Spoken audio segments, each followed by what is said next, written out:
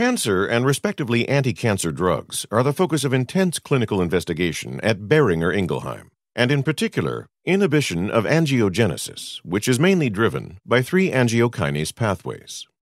Angiogenesis is critical for diseases such as solid cancers, where new blood vessels deliver oxygen and nutrients to tumors, enabling tumor growth and metastases.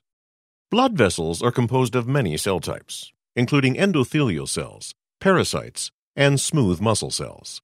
The coordinated proliferation and migration of these cells is critical for blood vessel growth, as well as maintenance and vascular integrity.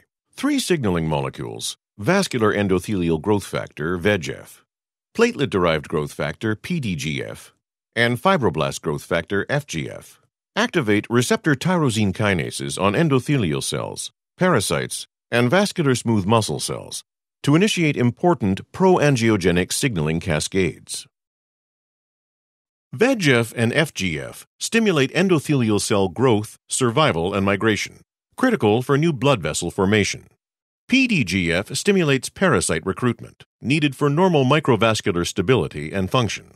PDGF and FGF stimulate smooth muscle cell recruitment, critical for maturation and maintenance of blood vessels. All three growth factors are crucial to blood vessel formation, maintenance, and integrity. Although VEGF is the predominant angiogenesis pathway, tumors can activate alternative or escape mechanisms. Tumors can upregulate FGFR, either spontaneously or during VEGF blockade.